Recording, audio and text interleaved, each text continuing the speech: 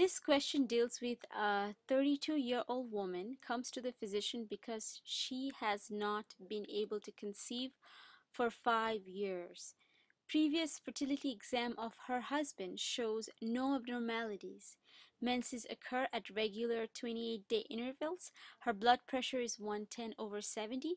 Physical and pelvic exams shows no abnormalities. Hysterosalpingiography shows normal findings. Her serum hormone concentration are within reference range. Which of the following is the most appropriate pharmacotherapy for this patient's infertility? So in this question, this patient's husband is fine because the fertility testing shows that the husband has no abnormalities. But she hasn't been able to conceive for 5 years. She's only 32. It says that the menses occur at regular 28-day intervals. So she's having menses, so her HPO axis or hypothalamus pituitary axis is fine. Her blood pressure is okay. Pelvic exam shows no abnormalities. Hysterosalpingiography shows normal findings. So everything is really normal. Even her hormone concentration are within reference range. So which of the following is the appropriate pharmacotherapy for this patient's infertility? So for some reason, her egg is not reaching the uterus. Her egg is not fertilized. Maybe the egg is not even being released from the ovary. She's not having ovulation for some reason. That could be the only explanation for this, because everything else seems normal. Now here I listed some of the common causes of anovulation.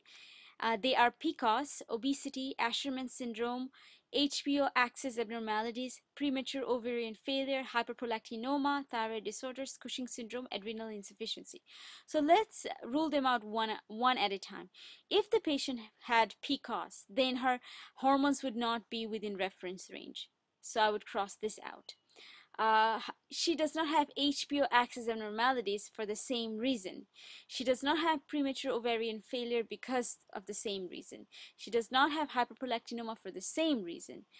Now we're left with obesity, Asherman syndrome, then we're left with thyroid disorders, Cushing syndrome, and adrenal insufficiency. And let's say she was genetically a male, but she turned out to be a female, then we would see something in our physical exam.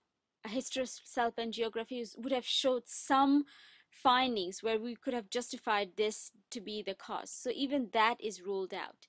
Now we're left with these ones. Obesity.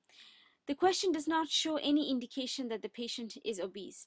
Okay, Asherman syndromes usually causes adhesions, and the egg will not be able to come to the uterus. But then we see we do a hysterosalpingiography, so even that is ruled out. There is no adhesions. Then we would have seen it in this exam, but this exam turns out to be normal. So now we're left with thyroid disorders.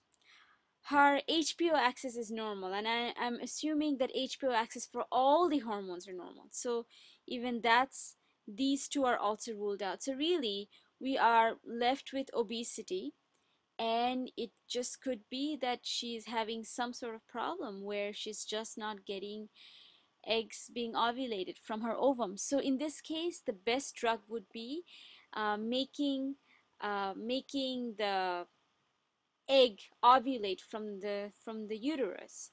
So in this particular situation, we would be giving her clomiphene so that she has a lot more eggs than one egg a month for proper fertilization.